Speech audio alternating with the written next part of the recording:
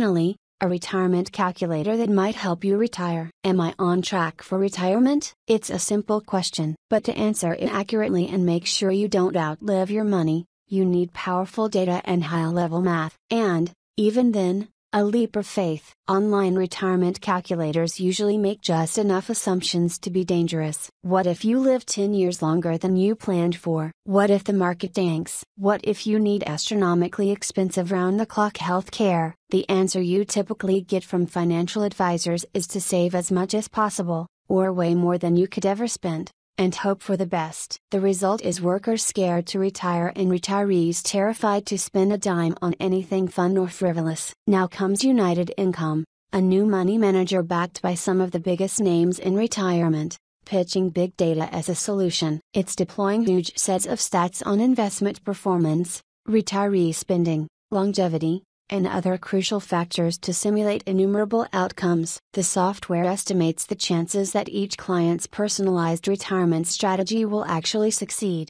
then refines the plan if it won't, based on as many as 18 million simulations per client. UI said, the aim is to make retirees' money go a lot further than other planning software, which founder and CEO Matt Fellows scorns as hopelessly out of date. We've invented a new approach to money management, Fellows said in an interview. That may sound familiar, but Fellows, 42, has some street cred. A member of the family that owns Fellows Brands, a 100-year-old conglomerate, he's a former Brookings Institution scholar. In 2009, he started Hello Wallet, which companies hire to give financial help to employees. Morningstar Incorporated acquired it in 2014 for $52.5 million.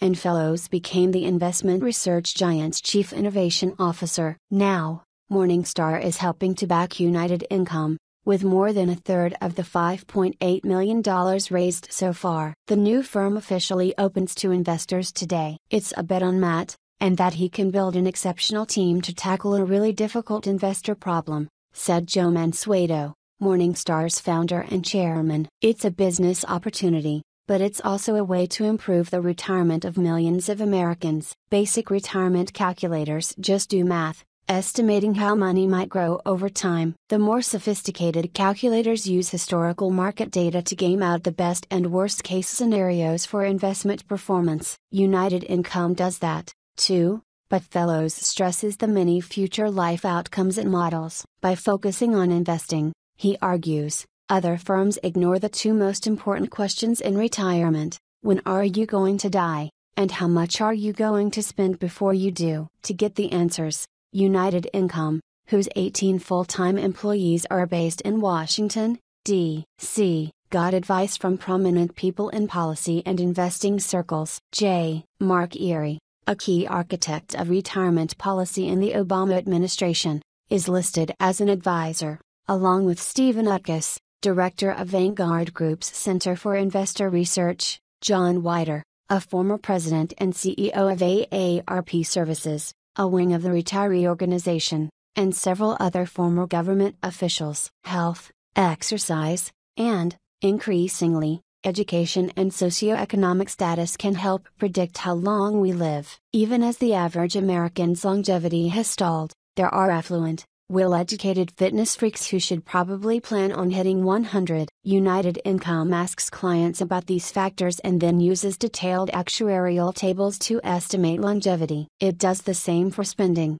tapping government data to plot out how people might actually consume over the course of their retirements. Everybody's spending curve is different, Fellows said. Spending on essentials tends to stay the same throughout retirement and may even decline. For example, if retirees pay off their mortgages. But discretionary spending, such as tourism, tends to spike at the beginning of retirement. Healthcare spending, though essential, is usually concentrated at the end. Your spending pattern is further affected by your marital status, financial situation, health, and other factors. United Income crunches all these data and makes recommendations. It gives advice on the best times to take Social Security payouts and make taxable retirement account withdrawals, and builds and manages custom investment portfolios using low-cost exchange-traded funds. The key to making nest eggs go further, Fellows said, is an automated, sophisticated investing strategy based on each client's estimated requirements. For example,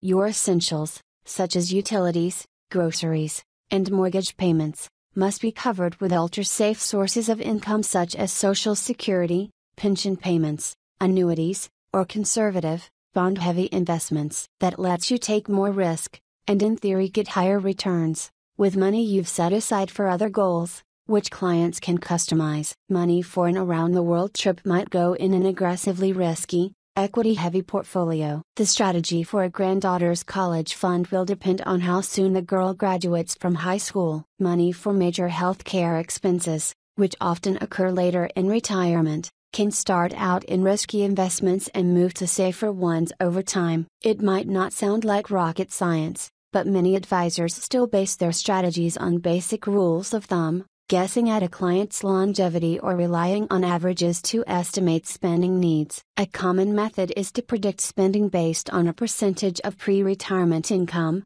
like 80%. All those rules of thumb made sense in a world that could not personalize data, Fellows said. They just don't make sense anymore. As a result, he said, retirees are often told to invest too conservatively. A 70-year-old with a modest lifestyle might have almost all her essentials covered by Social Security or a guaranteed pension, that gives her lots of freedom to invest aggressively, to build up a fund for late-in-life health care, and even to splurge on the occasional luxury. United Income's approach could be a big step forward in retirement planning, if its models work. The challenge is execution, Mansueto said. Fellows has got great ideas, but there's a reason that it hasn't been solved yet. United Income will have to get every detail right. Its main target is people between 55 and 70 with $300,000 to $3 million to invest. A plan that succeeds for these clients 9 times out of 10 will still fail an unacceptable number of people. When you're giving investment advice, the guiding principle is did no harm, said Anthony Webb, Research Director at the Schwartz Center for Economic Policy Analysis at the New School for Social Research. Webb hasn't reviewed United Income's methodology but warns of the difficulty of creating customized retirement plans that work for everyone. You can try to estimate a client's longevity, for instance, but even with major health problems he or she still has a small chance of living to a very old age. You have to hedge that risk, he said. One way is to recommend insurance products. United Income doesn't but is exploring adding simple annuities and deferred annuities, also known as longevity insurance, to its platform. Clients can monitor their plan's risk of failing in real time. When they log on, they're greeted by a meter gauging our confidence that this plan will succeed and told how many of their spending goals are still on track. Don't expect that confidence number to waver much, though, Fellows said. Even if the stock market plunges 20% in one day. The calculations are based on all the factors that go into UI's models, spread out over the rest of a client's life. United Income charges an annual fee of 0.5 to 0.8% of assets, depending on the level of service clients want and how much money they invest. UI also offers a financial plan and Social Security advice for free. It also keeps track of cash and investments held with other institutions and takes those assets into account when making recommendations. Ahead of its official launch, United Income said it has collected more than $200 million in assets since late July. Why haven't more financial firms amped up the data piece of their retirement planning tools this much? It's hard. For younger workers preparing for retirement, everyone's goal is pretty much the same, to save and invest as much as they can. But after age 55, the standard advice doesn't work as well and subjective measures matter more. How much do you like your job? And how secure is it? Where do you want to live? How's your health? Another reason many retirees don't get sophisticated advice. Lots of firms try hard to sell clients a mutual fund or an annuity to reap a commission, but after the sale is complete they're much less interested in their day-to-day money management needs. That gives United Income an opportunity, if clients find its advice valuable. And that could put even more pressure on the nation's incumbent financial advisors, already facing rapid change and increasingly demanding clients who have good reason to be skeptical of their advice. Diamondback's online fit calculator. When we poll you all on what vexes you most about your cycling, it's contact point discomfort, saddle, mostly, and your position. We've developed and deployed solutions for both, but they require you physically visiting and availing yourselves of tools and expertise. Those who patronize direct sellers of bikes, Canyon, Premier, Diamondback, may never experience the in-person solutions to which I allude. What Diamondback wanted was an online tool for folks who won't rely on the in-person experience. I'm going to describe here the math I proposed for that company. It's been deployed,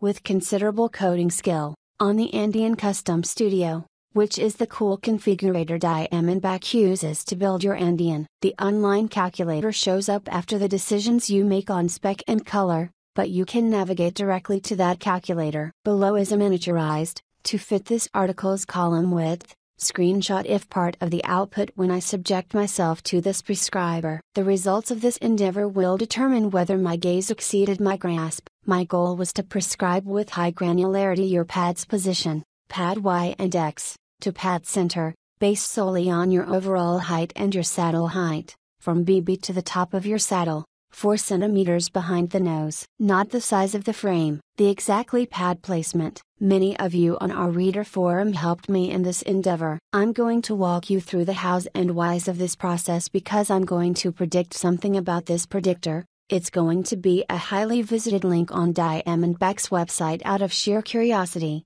and, rightly or wrong, as a fit tool, whether or not a customer ends up buying a Diamondback bike. Why overall height and saddle height? Why did I choose only these values, and why these particular values? First, I wanted this to be easy. Second, the fewer values I chose, the fewer the opportunities for an end user to make a mistake in measuring. As to why values, overall height needs no explaining, and saddle height gave me a glimpse into your morphologies. Imagine two people 6'2 tall, 1,880 millimeters. The rider with a saddle height of 780 millimeters is long in the torso, the rider with a saddle height of 830 millimeters is long in the leg. Why not just use inseam instead of saddle height? Because saddle height got me further down the road. It represents morphology plus pedaling action, whether you're toe pointer or heel dropper. And, because I now know your saddle height, I can cross-reference your final pad position with what data I have on armrest elevation drop from the top of the saddle. Of course, this all assumes you can provide a good value for saddle height. If you input a bad number for saddle height, everything the calculator spits out will be off. And, I mean tri-bike saddle height, not the Lehman formula, and I mean saddle height at the seat angle representing the modern consensus. An orthodox saddle position today on tri-bikes is considerably forward of what you'd ride on your road bike. I asked a lot of slowdwitchers to help me with this. You gave me your saddle and overall heights, and I graphed the pad Y and X positions prescribed here versus the actual positions you ride. You can see where many of you end up in the chart above. There's a lot on that chart. Each data point represents the pad Y and X of about 100 slowdwitchers, blue diamonds, and a bunch of pro athletes, red squares for men, green triangles for women. The arrows point to the positions the prescriber here generated for you based on your height and your saddle height, and the numbers are pad Y and X respectively generated by the math in this Diamondback prescriber. Note that you fit into a band. The deep green line is a slope that is the mean. The lighter green line is the range of allowable positions this prescriber generates based on the differences in morphologies. All slowdwitchers using the Diamondback fit calculator are going to fit inside the wider green band, except Duckies above, who was robbed of a torso at birth. Just notice that the blue dots are where you really ride, so either the calculator is telling you where you ought to ride, or it's tell you to ride in a place you're not capable of riding. Which is it? Good question. Let's talk more about it. The blue squares on the chart just above are the prescribed positions, and they all sit in that narrow band I just wrote about. The green squares are where you really ride, if you participated in this exercise. The longer the line between those blue and green squares, the more the prescriber blew it. Or, the more your position isn't orthodox and perhaps isn't optimized. Note these blue squares don't sit on a line but in a band, that faint pink band. On the center of that band sit the prescriptions you'd get if there were no consideration given for morphology. Those at the top of the band are leggy, those at the bottom of the band are torso-y. The prescriber adheres to a fairly rigorous orthodoxy of position. It expects you all to ride alike one another, as if you were all goose stepping in sync in the army of a petty dictator. The only variance you're granted is for morphology. There is no consideration given for fitness, fatness, age, ardency, skills, or ambition. There is no "I just want to finish" button to click on this prescriber. Why? Because I haven't found any data to suggest finishers tend to select unambitious positions. What I have done, pay close attention to this, is give you the pro position. Remember those red dots, plus 20 millimeters of pad Y. I added some pad height to the pro position. That's your age group fudge factor. What this means is that if you truly want to race like a pro does, you want your position to be right where those red squares are representing the pro men, a couple of charts above, and you want to use this prescriber. Use the numbers this prescriber outputs, but choose the solution that allows the bars to be lowered by 20 mm to 30 mm. Variances between prescribed versus actual. As noted, the longer the line between a prescribed position versus the writer's actual position, the more our predictor and your position fail to match. What explains this? Could be several factors. I highlighted a forum user in the chart above with the greatest variance, with the username Lie. His position is just below. He's been in the A2 win aisle, having his position dialed. He writes fast, but you can see why his position varied considerably from that generated by Diamondback's prescriber. Lie rides very steep, he rides very low, and the steepness pushes the pads out, and the lowness brings his pad Y down. I'm comfortable not producing a prescriber that prescribes Lie's position, because I don't think very many of you could or would want to ride his position, even if your overall and saddle heights are exactly Lie's. But is anything wrong with Lie's position? Not for Lie. Accordingly, what you see in the actual versus prescribed chart above is a lot of blue, prescribed, squares inside that narrow band of orthodoxy and a lot of green, actual, squares sitting all over the place. That's slowdwage for you. Do I want your green squares to be closer to the blue squares? Half the time yes. Half the time number. Depends on the writer. Static versus dynamic fitting. And this is precisely why you should be going to Trent Nix, Ann Barnes, Matt Steinmetz, Ian Murray, John Blyer, J.T. Lyons, Matt Cole, Dean Sprague, or any of the truly good fitters around the country. I can give you the name of the right fitters in just about every U.S. region and every non-U.S. country. This is why your default decision should be to locate the right fitter with the right equipment in his fit studio. You may end up in a position like Lie, described above, and here's an image of him riding below. I'm not prepared to tell him to obey my prescriber and to change his position. Neither am I prepared to create math that tells you all to ride Lie's position. However, many of you just won't go, or don't have access,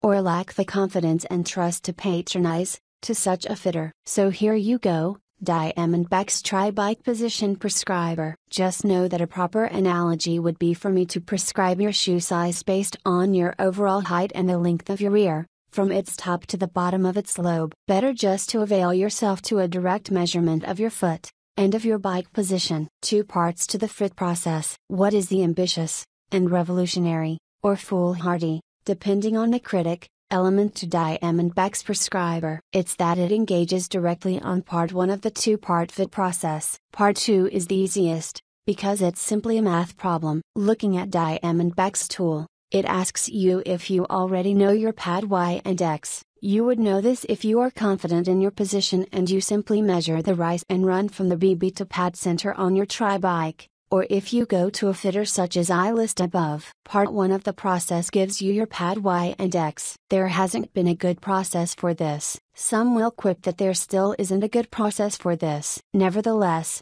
this online tool is in my view significantly advanced over what came prior. Saddle position, adjust to suit. Note that this prescriber outputs pad position, not saddle fore, aft. What do you do with a saddle? With this prescriber, this system, this exercise, you place the pads where the prescriber tells you to and then move the saddle fore, aft until it's comfortable. If the math in this prescriber is anything close to good, your hips should end up where I want them to be, which is where the hips are versus the crown set, on the positions of the pro triathletes you see in the photo galleries on slowdwage. Yes, there are variances, including among the pros. How do I factor in those variances? I don't. I'm assuming you'll ride pretty much the way the mean pro athlete rides. And I don't find that pro athletes ride steeper than age groupers who are properly fitted, by a good fitter who owns the appropriate fit tooling. I only find that pros ride lower than age groupers, and have normalized accordingly by adding 20 mm to pad heights when prescribing your position. Should you buy a bike based on this prescriber's recommendations? Number: yes, it depends on the resources available to you, and your willingness to seek an alternate solution, i.e., to visit a good fitter. Would I use this prescriber? The prescriber works for me because I ride quite an orthodox tri-position. The prescriber is going to miss the mark only by so much, and probably not by a whole frame size, maybe by a stem length. However, I wrote above that I believe this prescriber is vastly better, more accurate and more helpful than any online calculator for tri-bikes. The others I've seen are either hopelessly bad or maddeningly imprecise. If you're buying a superbike and you're buying it online, or special order, such as a Trek Speed concept via Project One, you need to make firm decisions on a proprietary stem, on where to miter the steerer, on the pedestals you'll anticipate using, on how long the cables and housing should be using that stem and those pedestals. A direct or special order seller is going to send you what in the mail. If the only prescription given is frame size, what length will the cable housing be cut to? It seemed to me the only helpful prescriber needs to call its shot with precision. Otherwise, what's the point? The Andean's prescriber will always give you 3 options, which may well include more than one frame size, and you must choose based on handling and adjustability. Revisiting my solution, above, I could be on an XL, but I would have very little room to move the pads back or down. I prefer the size L and I prefer the stem length that gives me pads in the center, neutral, position. With this solution I can move to a different stem size if need be.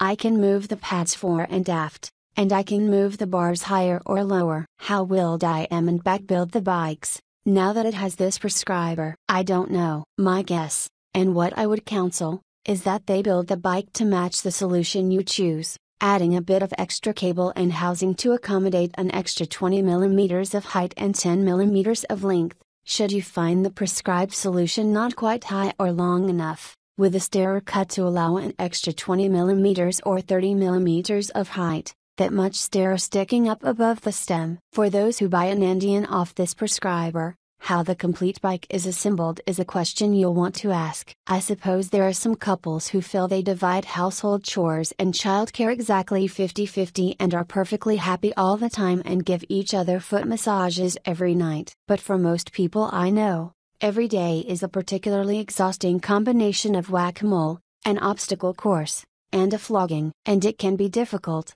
while in the midst of the flogging, to not feel resentful if you think you're taking on more than your fair share. Enter Equally Shared Parenting, a website run by Mark and Amy Vachin, the authors of Equally Shared Parenting, Rewriting the Rules for a New Generation of Parents. They are, obviously, proponents of dividing the load equally, and to that end they offer equality calculators, or worksheets for child care, housekeeping, breadwinning, and self-time, as well as a financial evaluation calculator. Now let me just say that these worksheets are certainly not meant to be weapons, bludgeons with which you can clobber your partner after she once again fails to remember that cleaning up after dinner also includes sweeping the kitchen. Doesn't it? Doesn't it? They're meant to be conversation facilitators and tools for discussing whether you're happy with how you divide the load, and how to adjust if you're not. My partner and I have 2 kids, ages 7 and 4. And we are constantly divvying up childcare and paid work based on who has more paid work at any given moment. So I was curious. I printed out the child raising equality scale,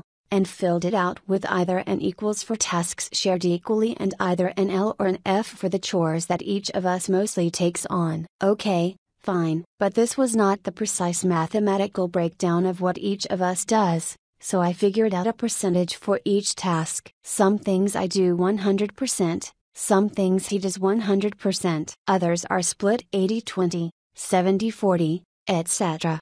Because I am not terrific at algebra and calculus and can't make a tidy equation, I figured out my overall percentage like this. I gave each task 100 points, and for each task that is relevant to us, 26 on the list, I came up with percentage that I am responsible for. I do 100% of seasonal clothes rotation, so that is worth 100 points for me, for example, but roughly 70% of playdate coordination, worth 70 points for me. Then I added all the points up and divided by 2,600, and found that I do 58% of the child care, by this model. Pretty fair. However, diapering and feeding are obviously sucky chores compared to buying birthday presents. My friend pointed out that some chores are worth more than others. Toilet training kids is vastly more effortful than shopping for gifts, for example, so he suggested assigning the more arduous chores a higher point value. So I will assign cleaning up bedwetting a greater number of points and present buying a smaller number of points. And now I'm geeking out on math puzzles while my partner is handcrafting paper dragons with the kids. We all have our strengths. Don't feel like working through a mathematical function with your partner? Use the worksheets the way they were intended, to start a conversation about whether you're happy with your division of labor. And don't forget to sweep the floor.